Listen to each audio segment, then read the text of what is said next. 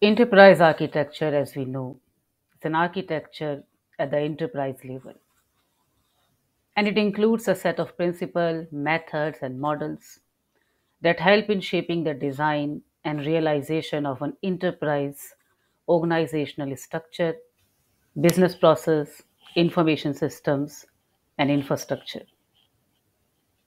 One of the most important characteristics of an enterprise architecture is that it offers a holistic view of the enterprise. Why that holistic view is needed? Because within the individual domains of an enterprise, definitely certain local optimization will take place as per the changing requirements of that domain. And the architectures within that domain may seem optimal too, but what is optimal for a particular domain may not be good for the organization as a whole, and we can say may not necessarily lead to a desired situation for the company as a whole. For example, an organization can have a highly optimized technical infrastructure, but when it comes to leveraging the rapid changing business processes and agility, that technical infrastructure may prove too rigid and inflexible for that very purpose. So, an enterprise architecture helps in balancing these requirements and facilitates a smooth translation of a corporate strategy into day to day operations. And when we ensure that, we ensure the quality as well. Now, someone can ask, what is the definition of quality in an enterprise architecture? Quality in the context of the enterprise architecture simply means that the architecture must help in achieving the essential business objectives. So, while constructing an architecture at the enterprise level, it is necessary that the choices that we make must be rational and related to the larger business objectives. Now, let's talk about the architecture as a process. It is said that an architecture is a process as well as a product. Architecture as a product helps the managers in designing their business processes and system developers in building applications that are aligned with the larger business objectives and policies of the organization. While architecture as a process has a much wider and far reaching implication. Like any other process, the architecture process follows the usual steps as well, from taking an initial idea through design and implementation phases to an operational system, and that may involve ultimately changing or replacing the system as well. It is necessary to note that, like architecture, the architecture description itself undergo a life cycle where the different architecture products in that life cycle are discussed with the stakeholders involved, and then they are either approved, revised, or discarded. The goal is that everyone involved in the process must have a common frame of reference. Now, let's talk about the key drivers of an enterprise architecture. What are the factors that impact an enterprise architecture from inside and outside? So, we'll discuss the internal drivers first. If we talk about the internal drivers, the business IT alignment is considered as an important factor. It is a crucial instrument to realize organizational effectiveness. To achieve that effectiveness, a well orchestrated interaction of organizational components is needed. And it is important to note that the effectiveness is driven by the relationship between those components rather than by the detailed specification of each individual component. So, these internal drivers are factors that originate from within the organization itself, like business goals and objectives. The enterprise architecture should align with the organization's overall goals and objectives, ensuring that the IT systems and processes are optimized to support the business. Then we have IT infrastructure and capabilities. The enterprise architecture should reflect the organization's existing IT infrastructure and capability and identify areas where improvements or enhancements may be needed. Then, of course, organizational culture and the structure. The enterprise architecture should consider the organization's culture and structure as well as its business processes and workflows to ensure that the architecture can be effectively implemented and maintained.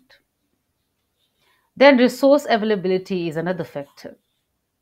An enterprise architecture should take into account the resources, including the people, time, and budget that are available within the organization to support the development and implementation of the architecture.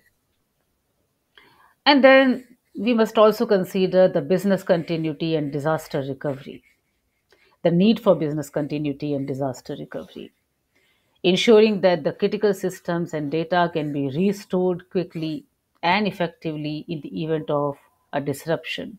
This is also an important internal factor to be considered while crafting the enterprise architecture. So these internal drivers are those that are the most popular ones. Other than these, an individual enterprise can have the other internal factors depending upon their unique situation. But whatever are your internal drivers, the enterprise architecture should carefully consider them when developing and implementing an architecture, as they can have a significant impact on the success of your overall initiative. Whenever we discuss the internal factors or drivers of enterprise architecture, the strategic alignment model of Henderson and Venkatraman, proposed in 1993, come to our discussion. It distinguishes between the aspects of business strategy and organizational infrastructure on one hand, and IT strategy and IT infrastructure on the other hand.